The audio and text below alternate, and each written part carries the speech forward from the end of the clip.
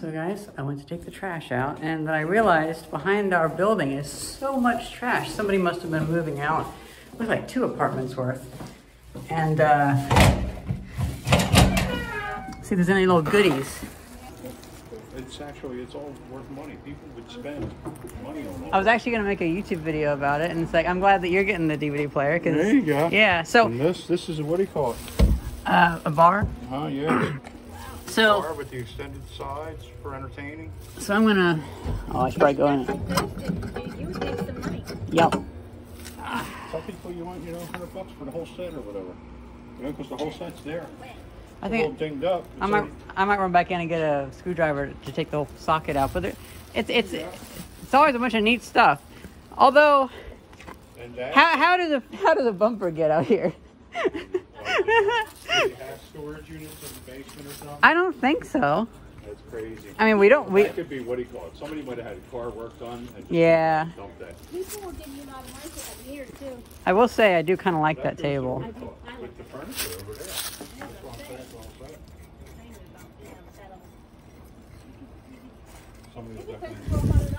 Somebody would definitely take that too. People are always looking for audio cabinets.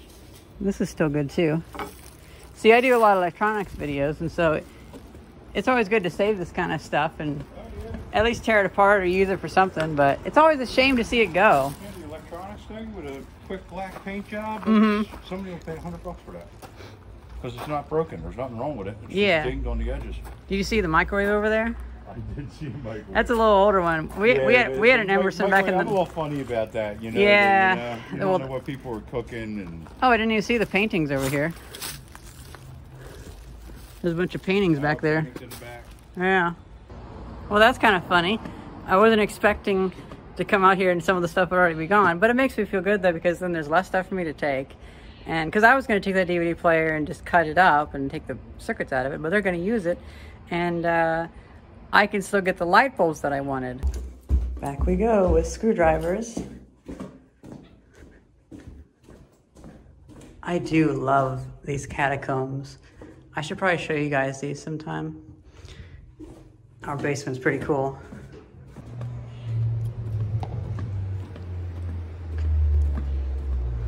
Man, everyone's looking at all this stuff. It's kind of amazing. Glad my stuff's still here.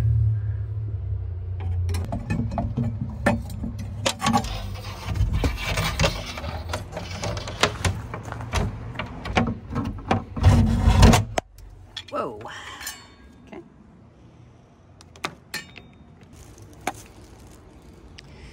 I don't really need any of the other stuff. Like, these lamps are all kind of shitty. I took the bulbs to play with. I don't need the cables. I will say that table is kind of neat, but that's pretty messed up. And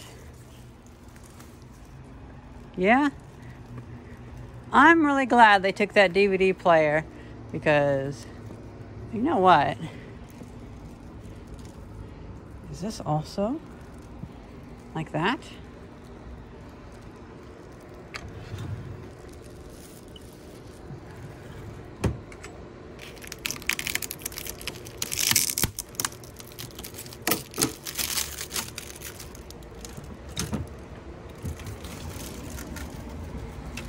No, it's not. Okay.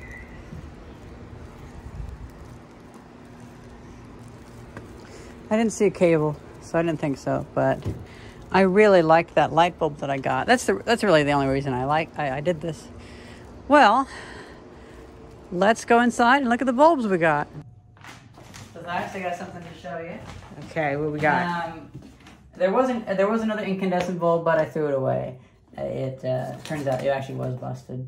But we got 2 light bulbs, and I got some money that'll pay for the wipe to clean them. If you're ever worried about balancing the budget. Oh yeah, sure. So there was some trash behind the building, and there was a VCR a DVD player that I was gonna get, but some people were already out there getting it, and so it's like, well, I no longer have to save it then.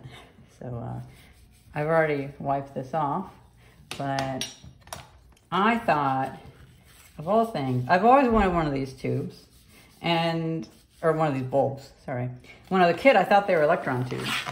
They kind of look like it. Yeah, and there's like no rust on this. There's some oxidation on the cord. I might just pitch the end though, because I don't think I'll even need it with this end. I might end up doing something like putting it with a cloth covered wire like that. But, so we have, okay, 130 volt, 25 watt bulb. This is by Specialty Lighting, Shelby, North Carolina. It looks like 70s or 80s to me. And that goes in there. I thought that was pretty cool. And then this one we have just an LED bulb from the past couple years. It's been used a lot though. You can see it's kind of yellowed. So yeah, I'll probably take that apart. You know, this is a bit unfortunate because we had filmed this, but then it didn't save the video. Yeah. And so, well, what did we do before? We took this and we took it over here. Yeah, and put it on the place of the 1930s bulb. But that's pretty hot. Actually not. No? It's barely warm. You want to feel? Oh, let me see. Oh, wow. Yeah. Well, I wasn't running on full power, so.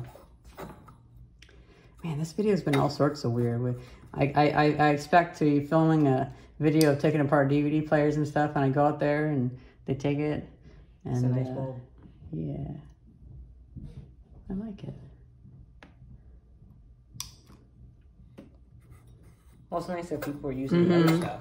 I know, that's the thing though. Like, it's just such a small video that I don't really care if we mess it up or whatever. What is the deal with this? Listen, it was a cheap Amazon light that I got. Oh, it was Amazon. I thought it was IKEA. No, it's Amazon. Oh, okay. So, it's going to be a little too bright with that, so I'm not going to plug that in. But I might see about using that for another project. And this, you know what? I did just get an 80 volt solar panel. I wonder if I plug 80 volts into that, if these can handle DC. All right, so I thought a fitting use for this bulb would be as a resistive load for now, until I make a display of a bunch of different types of bulbs that I find. And I just got this solar panel, which is uniquely difficult to use because it is 90 volts. But an incandescent bulb should run on 90 volts. So here.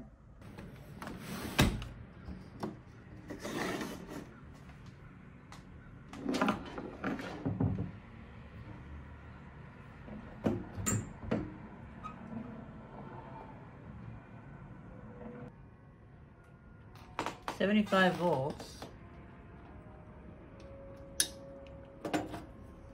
See, this is a rare like germanium arsenide photo collector type of solar panel, and all these lenses need to directly focus the light in, and so I need to figure out. Here you go. I need to figure out, because it goes on a solar tracker. Oh, there we go. 97 volts. So it does work on DC as well. 97.5 volts.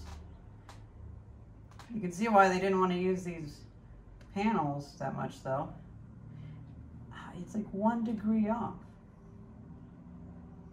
And it loses all its power. 97.2 volts, that's kind of neat. So I'm just holding the panel here, and the sun is almost in the right position. You can see the current is going up.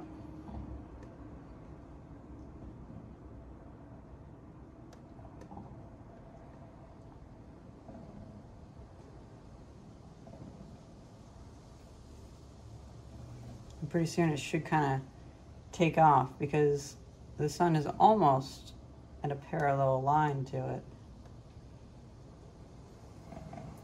Do I notice some glow? No, I don't. Okay.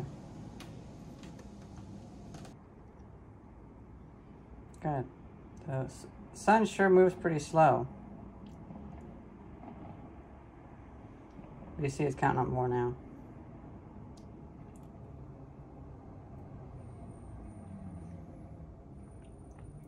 So as the sun aligns with it, it'll start to glow. Oh, we're going up now. 10, 11, it's happening. Make sure you can see it all good on the camera. 14, 15, 16. We got filament glow. 18, 20. Oh, this is awesome. 23, 25, 26, 28. Oh, this is really interesting.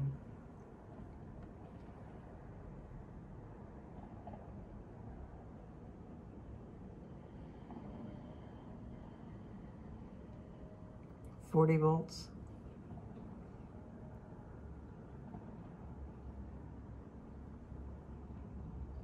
It's really glowing now.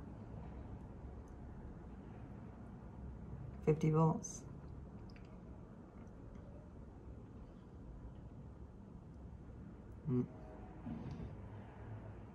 I moved a little bit.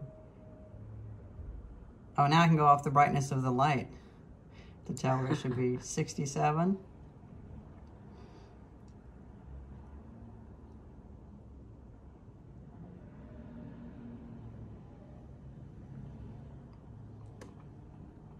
Man.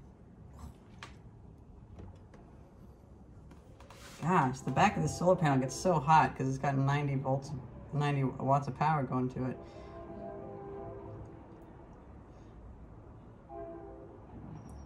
And now we're up near the top of the S-curve and we got a lot of power. And here's something I want to try.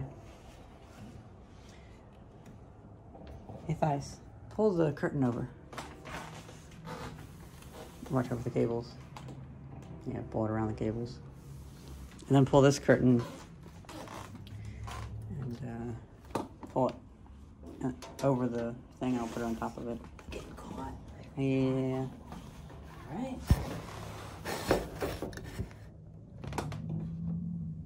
Oh. Look at that. So I'm going to move it back in. That's funny.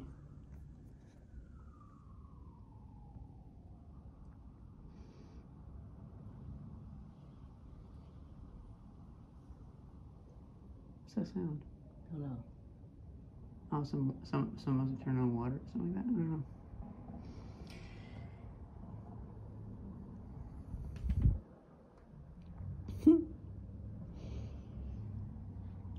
I don't know, that just tickles me.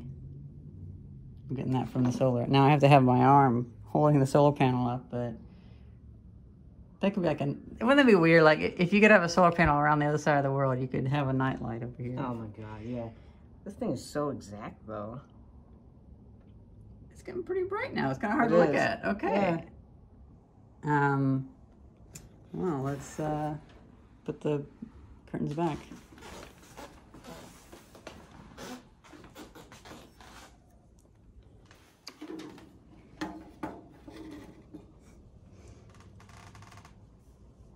Now this panel is definitely dangerous. The other ones that are 12 volts, they're suitably dangerous too, but yeah, this panel, my God, it is hot.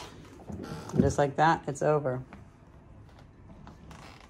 It's almost like waiting for a solar eclipse. Yeah, it did feel that way. Yeah.